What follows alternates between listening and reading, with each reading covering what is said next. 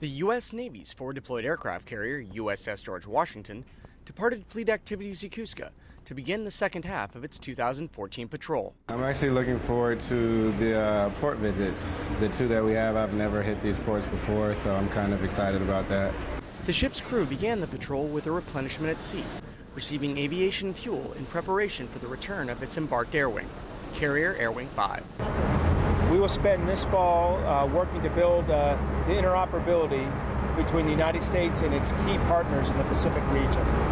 During its fall patrol, the George Washington Carrier Strike Group is scheduled to be a key participant in this year's Valiant Shield exercise. For USS George Washington, I'm Petty Officer Peter Burkhart.